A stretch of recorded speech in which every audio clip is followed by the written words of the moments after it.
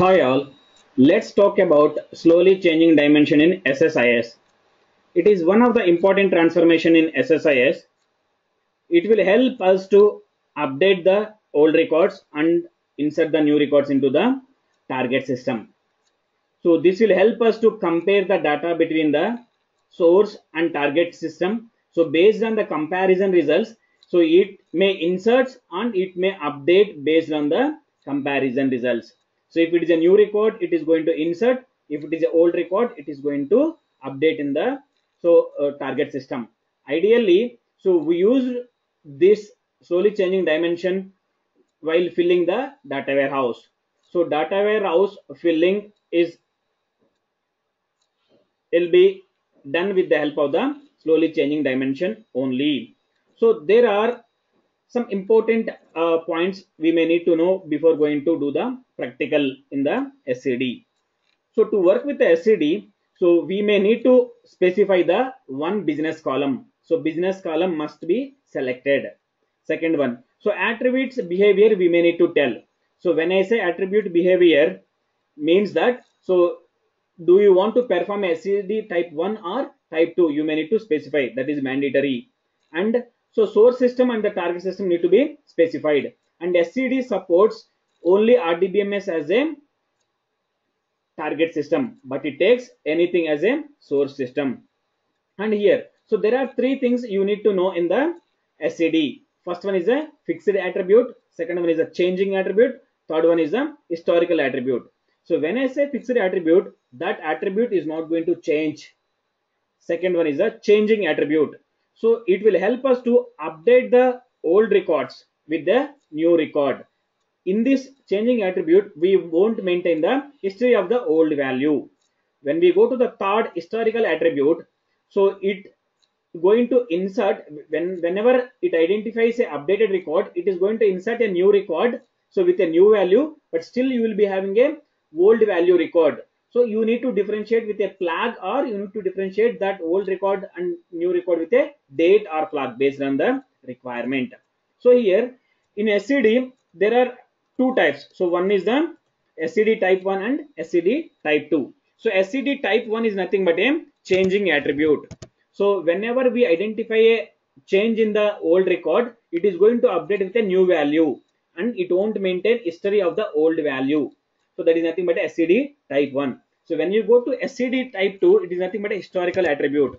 So let us say yesterday employee means last month employee salary is some particular amount. So this month due to the bonus or due to the increments, the salary might have increased to some particular amount. So when you go to SCD type 2, so you will be having so end date for the old salary and starting date for the new salary. So that is very important in the warehouse maintenance. So in all the scenarios, most of the scenarios, so we'll be going with a SCD type 2 only. So SCD type 1 is very rare scenarios. So now let me show you how to implement SCD practically in the SSIS.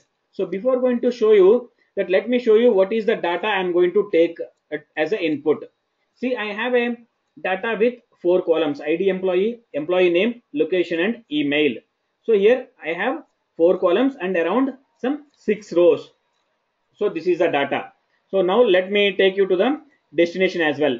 So I have a table with the name of SCD3, which are having ID employee, employee name, location, email, start date and end date. So these start date and end dates which will be helping me to identify what is the old record and what is the new record.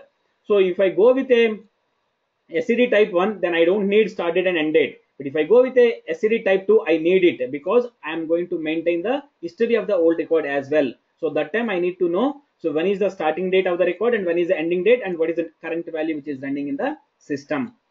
So this is my target. Now let me go to the SSDT SQL Server data tools. It is an empty package. So let me take a data flow task as usual. So here data flow task configuration. So let me take a plot file source, that is my source is a plot file. Let me take that plot file source.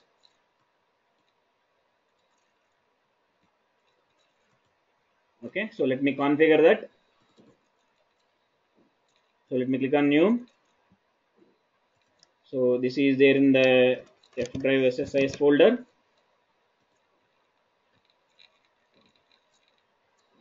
Yeah, so SCD, yeah, empty.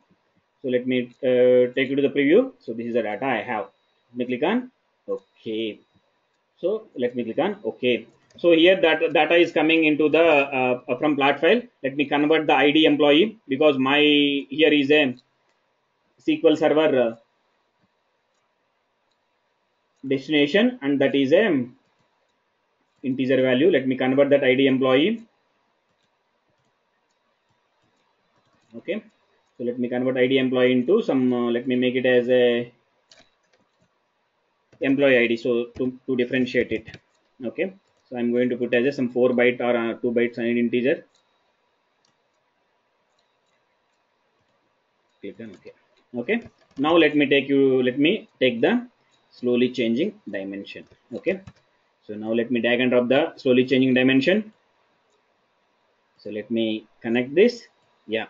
Okay. So now let me start configuring the slowly changing dimension. Let me double click on it. So once I double click on it, I'll be getting some information window here. Let's click on next. So here I need to specify a destination table. Okay, let me click on new. So let me enable a connection here. So my connection is dot and database name is sample test connection. Yeah, let me see where is my, yeah, right. Click on OK. Yeah, click on OK. And what is the table? SCD3. CD3. Yeah, here if you see, so these are all the source columns are this and the destination columns are this. Okay. Now, so here ID employee, let me make it as a employee ID. Okay. Yeah. So this is the one. So now I am planning to make it, this is a business key. Okay. So as mentioned, so one business key must be required while working with them slowly changing dimensions. I am keeping as a employee ID as a business key. Now, so as we talked about SCD type 1 and SCD type 2. So and one more thing is, let me make it as, let me map email. So there's a small change in the email spelling, this email and this email. Okay. Now, so and I'm going to, what is this? Okay, so let me see, this is a employee SCD type is 3 string. Here it is string. Yeah, it is string. Let me go with it, then I'll go with that only.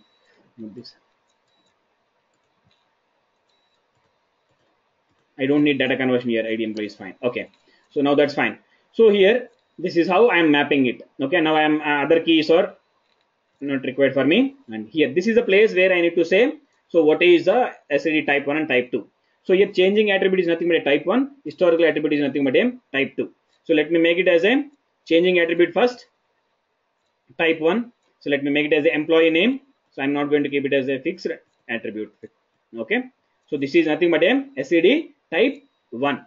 So let me go with it, or let me configure SCD type 2 also here itself.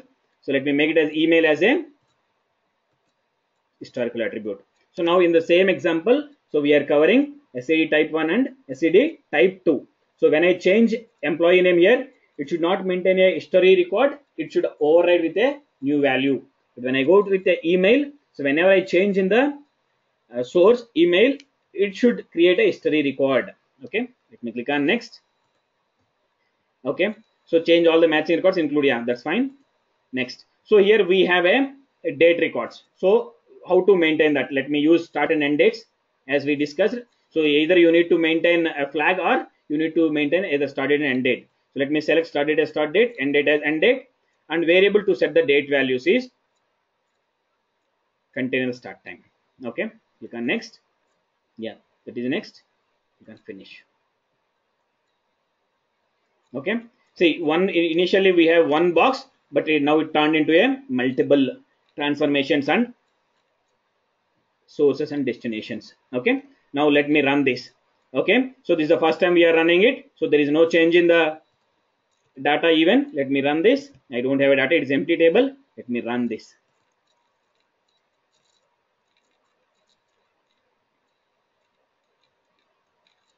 Okay, so now if you see, I have a 6 records. Start date having some value and there is no value in the end date. Now let me go to the SCD table, SCD data, and let me change employee name. So instead of TQS, let me put it as a ABC. ABC. So this is nothing but a SED type 1. I just saved that. Let's run again. Let me stop this and let's run again. Yeah, once you run this, so it implements. See, there is no new records here. Okay, so they will be having only changing attribute. That is nothing but a updated record only. And if you see, there is no count is there in the arrows. Now let me go to the table, and if you run this, you will be having only 6 records, and here you cannot identify what is the old value of the employee ID 6. Okay, so this is nothing but a SED type 1. Now let me go to the SED type 2 example. So here, there I already specified as a historical attribute. Let me change the value here. So here, instead of kita@gmail.com, I'm going to make it as a ABC.